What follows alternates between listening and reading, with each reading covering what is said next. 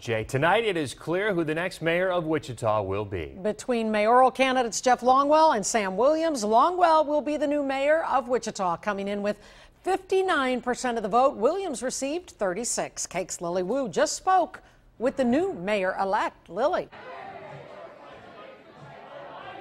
Well, a very exciting night here at the Monarch for the official Jeff Longwell watch party. As you can see, dozens of supporters are still out here cheering on Jeff Longwell, the new mayor of Wichita.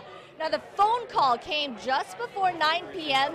from Jeff Longwell's opponent, Sam Williams, who trailed behind all night. Now, within minutes, he announced to a cheering crowd that Williams conceded in that race. Now, throughout the night, Longwell appeared in good spirits, smiling, chatting, and taking photos with supporters. Several notable leaders in Wichita and businessmen like Bill Warren came out to support the 8-year council member who is now named the new mayor of Wichita. We're pretty excited. We're looking forward to leading this city, and we know we have a number of challenges, but we're ready to take those head on, and we have a great group of elected leaders to do that with. So we're looking forward to what tomorrow brings, and you know, tonight's just full of excitement and overwhelming enthusiasm, and we just feel truly blessed, but we're ready to take on those challenges. Again, the crowd here cheering for Jeff Longwell. He received more than 8,700 more votes than Williams, and tracking the Williams watch party is Madeline Anderson.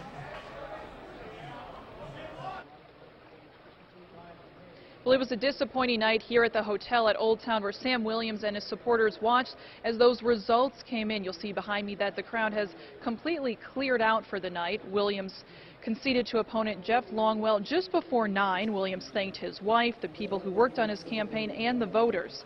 He says as a businessman who's never been in politics, he's proud of his campaign for starting the conversation about transparency in government, in addition to pushing for job creation and improving our city's infrastructure. But he says it was that lack of political experience that also hurt him in the long run.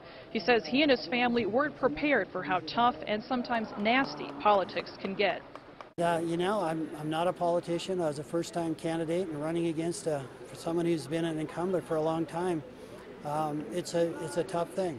And as the campaign went on and the messages became less and less differentiated, I think people go with the name they know.